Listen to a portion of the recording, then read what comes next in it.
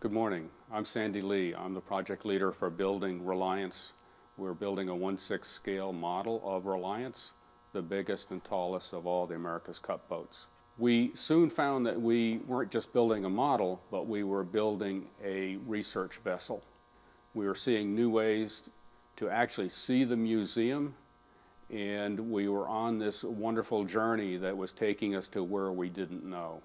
So let me take you on our journey just so you can sort of understand where we've been, and I think it'll also help you as you go through the museum understand what a beautiful and great museum this is. There were sort of these moments to get to that wondrous V8 moment where you go, oh my goodness, what is this?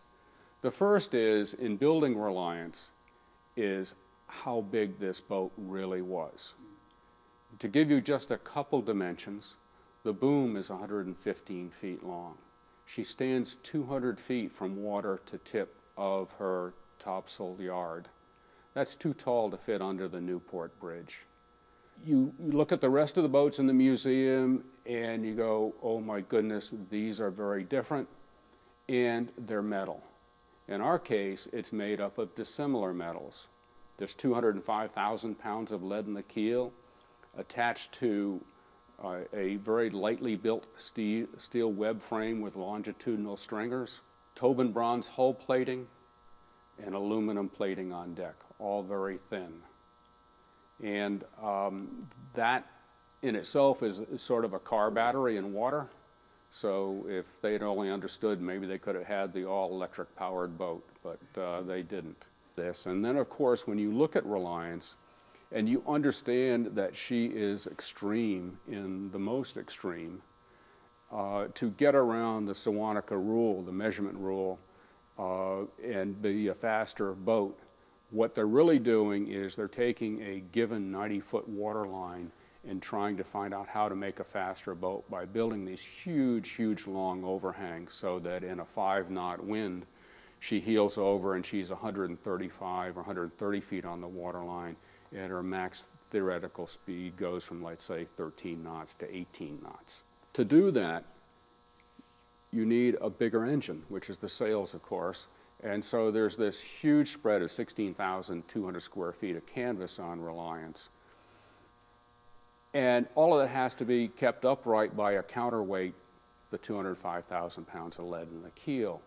So what he's doing in building this structural overhang is he is building an ultralight hull to put the weight traditionally in the hull and the keel, and building an ultralight rig and sail plan so that he doesn't have to put more weight in the keel.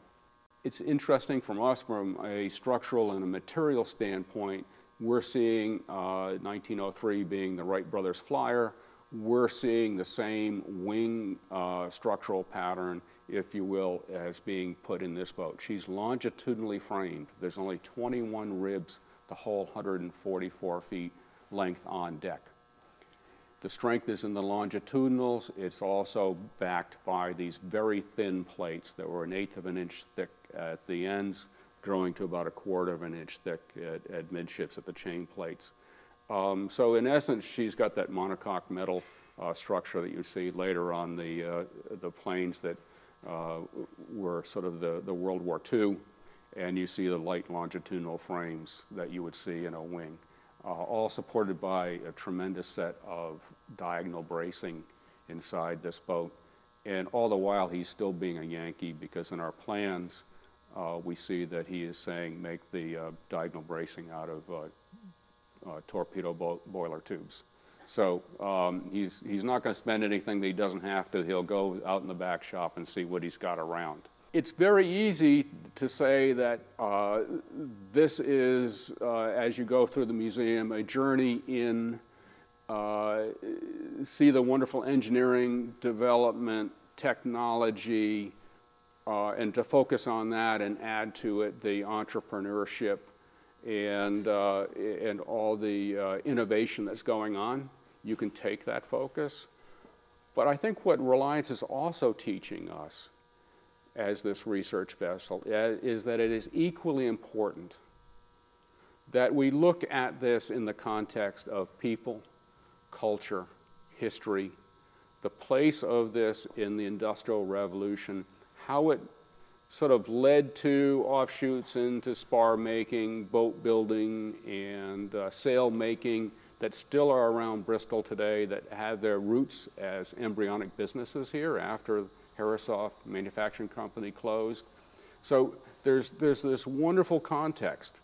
It actually became much more in focus when our crew started restoring an old Herreshoff steam engine from 1900.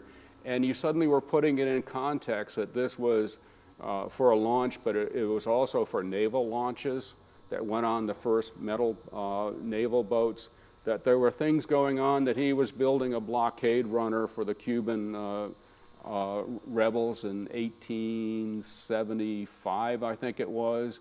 But this is at a point where the U.S. Navy couldn't challenge Spain, and there's a whole mess of stuff going on here that he is very much into the birth of the modern U.S. Navy.